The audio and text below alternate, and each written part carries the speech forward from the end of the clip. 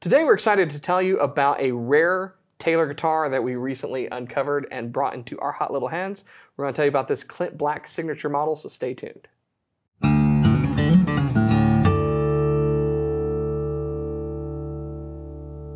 Hey, you're watching Alamo Music TV. My name's Chris McKee. And I'm Cooper Greenberg. We're here with Alamo Music Center in San Antonio, Texas. You can find us online at alamomusic.com.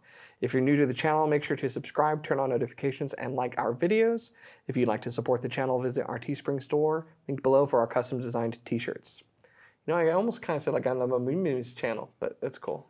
What was your idea once? We should do Alamo music. Yeah, Alamo, and there'll be ice cream specials. I love it. For all the Who wants to see that? You come visit us, and you check out guitar, and you get ice cream. Not before you play the guitar, because we don't ice cream on the guitars. Yeah. We come up with different flavors named after like famous musicians. Yeah. And Elvis Presley. What would the Clint Black be? Just really dark chocolate, maybe? Dark chocolate, and there's a little harmonica inside. There you go. Yeah. So this is a Clint Black signature model. You know who that is, right? Oh, I'm a big Clint Black fan. I'm not even kidding. No, I love that guy. Yeah, he's awesome. So, yeah, not a big country music Hall of Fame star at all. No, I don't think so. But Clint Black has been a Taylor player for years. And in the early 2000s, this is a 2001, right? Yeah, 2001. So.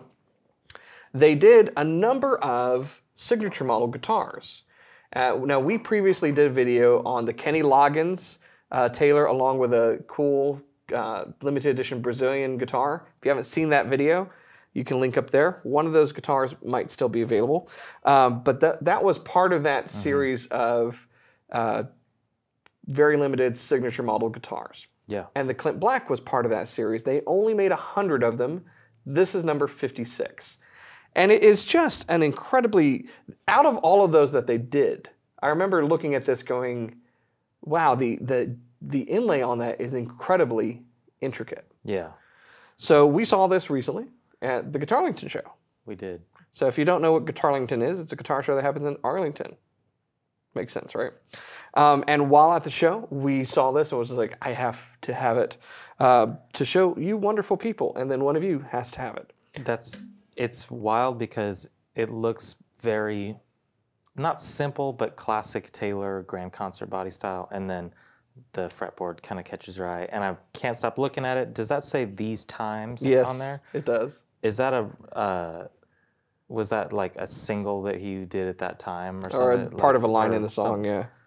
What's your favorite Clint Black tune? I will have to get back to you on that. My head. You know that song, "State of Mind"? Yes. I love that song. I love that song.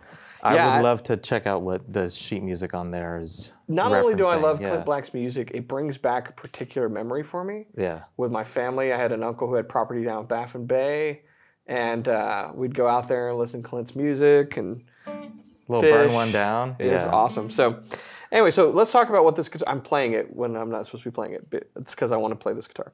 So let's talk about what this guitar is. It is based upon a 2001 912 CE. So we love 900 series Taylors here. This is definitely the upper echelon of Taylors, but it's got some unique specific appointments to it that make it a little different than normal 912. So it's a 912 CE. It has an Engelmann spruce top, so if you see kind of some differences in the color of the top and the book matching, that's because it's Engelmann. My 914C of the same vintage does that. It's basically from Run Out that's in those trees, so that if you see it one side being darker than the other, depending upon how the light hits it. It's cool, though. It's cool. Yeah. Beautiful, what you would call silking on this top. It's just those cross medullary lines shows those perfectly quarters on piece. So the binding on it's a little different than like my 914C. It is ivoroid binding. It has a beautiful abalone top border, abalone rosette, but unlike other 900 series, more really like a presentation series, it's got abalone everywhere else on the body too. Some beautiful abalone purfling on the back, on the sides, and on the top. And talk about the pair of rosewood on the back, like that grain on there, the book matching on that piece is very nice. Just basically, these would get the finest sets of Engelmann spruce and finest sets of East Indian rosewood that Taylor had, period. And then, of course, it's got your typical Taylor setup with the rest of it: mahogany neck, ebony fingerboard, ebony bridge.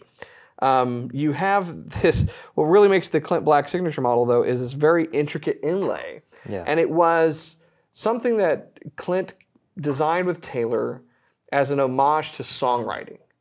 And that's one of the things I love about it. You've got the music staff coming off of it, and the pen, the quill, that's kind of intertwined there with the music staff. And then you've got it echoed up here again, just very delicately on the headstock. And I love how it just kind of goes through the logo, and it's just kind of like this snapshot of this up-close part of the quill that's there on that ebony headstock. Just an absolutely beautiful guitar. Now, as a songwriter yourself, you could probably appreciate that. Yeah, no, it's just cool. I mean, everything that I've ever heard about him in interviews and everything, it's all about the songwriting. His voice is great and his playing's great. Harmonica's awesome, but he's all about, like, he's just a very great songwriter, so it's cool that it's mirrored in the inlay. It's like a different time of Taylor's inlay. Yes. In that time, it's even with the Kenny Loggins, it's just so intricate and cool, and now it's very refined, and you know, there's always custom things, but this is like all out with the extravagance, but it's still a nicely understated guitar with nothing superfluous that doesn't need to be there. You know, it's all just framed really nicely. Yeah, so beautiful inlay, amazing guitar on its own. It sounds fantastic. So I'm going to put it through its paces. You can check it out for yourself, and we'll catch you on the other side.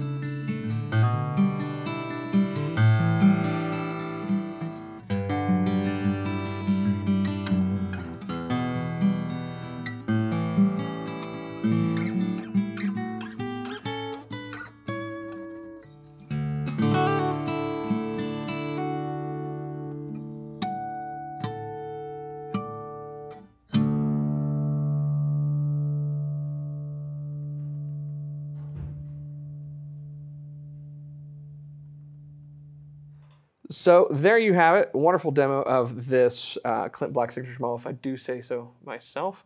One of the things I forgot to mention earlier is the Schaller tuners, which they don't do anymore. Gotos are fantastic, but these Schallers, I have a Doyle Dyke signature model that's a 2001 as well, has these on it. Just really great tuners with these ebony buttons on them. I love them. Lightweight, very precise, very cool. Man, you know, talking about his music, I'll confess to something. It was really funny. My wife and my whole family made fun of me for it. But did you ever watch The Masked Singer?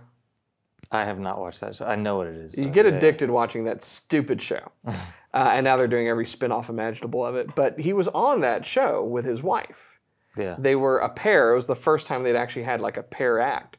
And not a parrot, but a pair act, you know. And they were snow owls. And I'm trying to remember the first song they did, but they did this song. Nobody knew who they were in the costume, right? But yeah, as soon as they sang, I'm like, that's Clint Black and his wife. I mean, like, come on. Yeah. But it was like so moving that I was like crying. You know when music hits you that way? Yeah. And my whole family's like making fun of me. I'm like, I don't care. That was just a fantastic performance. I will say too that we got 5 guitars total at Guitarlington. Each of them is very cool. Each of them had a specific reason why they were picked out and brought back to Alamo Music to then get to one of y'all. Am I wrong in saying that this is your favorite and this is the one that you were most excited about grabbing? Probably, and it's hard to pick a favorite. Yeah. But yeah, maybe, this is a great guitar. I'm partial to 900 series anyway. Yeah. I love the combination of tone woods. It looks really fantastic with the intricate inlay, and it's super rare. Yeah. I mean, there's 100 of them. When I posted a photo on Facebook in a Taylor owners group, and Aaron Dablow, our friend from Taylor, who's like national sales manager at Taylor, he's seen a lot of Taylors. He was like, no way. Yeah. And when he was here the other day, we're like, look, check it out. He's like, man, you never see these. Like, period. So it's just cool. I mean, also at the show, there was a lot of just low grade, very, very old vintage stuff. And it seemed almost like By the way, when he says low grade, he doesn't mean cheap.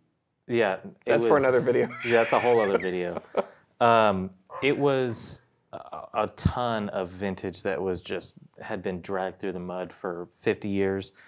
And it seemed like, strangely enough, both dealers and just pedestrians that had come into the show were overlooking like pristine gems, high-end, rare acoustic guitars and newer, newer electrics and newer acoustics from the 2000s and stuff like that. But the fact that someone would overlook this and then go pay 30 grand for a retopped J45 from the 60s or whatever it was, that's a whole other video. Luckily, we got our hands on this one because this is just a really cool piece. You were about to say something earlier, I thought you were going to say it looks new. Because it just about looks new. Yeah. There's like 2 dings on the top here. But yeah, it looks like it's been impeccably cared for. And the other cool thing is the case. So if Taylor aficionados of the late 90s and early 2000s will remember, this is what we would refer to as a pink poodle plush case. Because the inside's plush, pink, poodle-looking stuff. That got discontinued because they lost their manufacturer. And then for a while, the cases were monkey butt fur cases. People on the Taylor Guitar forums remember that because they looked like the fur of a circus, like prize, like a carnival prize monkey. That's kind of what it looked like. Yeah, and now they're really nice again and very similar to these cases. So it's pretty cool. It's like, even the case is the right era. So yeah, it's pretty cool. Anyways, if you'd like more information about this really limited edition, very rare guitar, you want to check out our website. What's the web address, Cooper? It's www.alamomusic.com and ask your parents' permission before you log on. But yeah, I'm sure there's a story behind that comment. But you can chat live with one of our associates, and if you are chatting to buy a guitar, I guess make sure you're old enough and can buy the guitar. But yeah, we've got photography of these guitars on there, specs for all the guitars, and we can help you sort through and find the right guitar for you. But I always say at the end of the day, the very best guitar in the world is a Clint Black signature model. 1 of 100 made. Yeah, number 56, baby.